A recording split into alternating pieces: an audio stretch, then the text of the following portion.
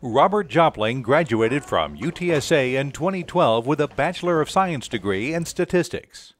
For him, earning a math-intensive degree was only part of the equation. I had a hard time finding a major. I went through a lot of things and ended up trying a lot of different things. I think I changed my major like 3 times before I even started my first freshman semester.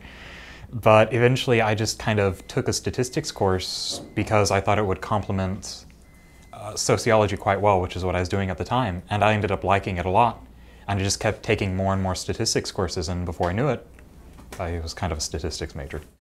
Around the time I realized that I maybe should go try to work a little bit before I continue my master's degree, I went to UTSA's career counseling service, and they helped me out a lot and actually gave me an account on Rowdy Jobs, which allowed me to find a posting made by Analytic Focus. For most of the work that we do, hiring comes mostly because of good connections that we've had with different universities, and not through any other means.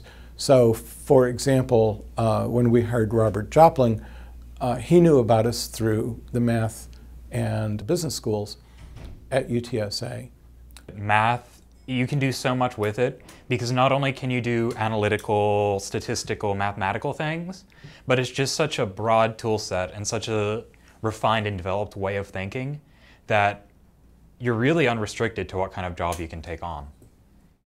And the good thing about a math major is that they've been trained into thinking about, how do I take an amorphous problem?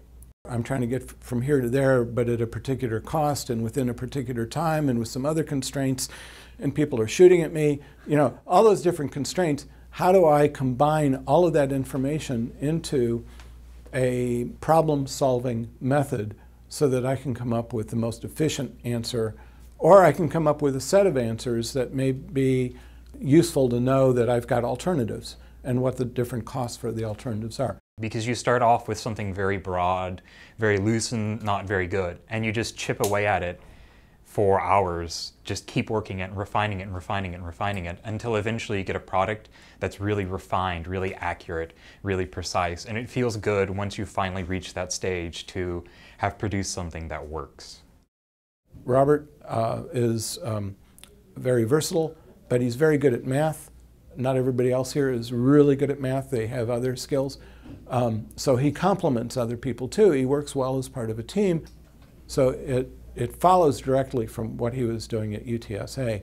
And he is actually a stellar example of the types of students that we would like to see coming out of UTSA.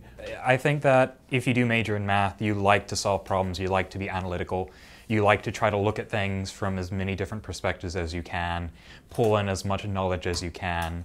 And I think probably the thing common to practically all math majors, I'd have to guess, is a deep fulfillment you get when you finally solve a problem. You finally figure out that one piece you're missing that just makes everything perfectly fall into place.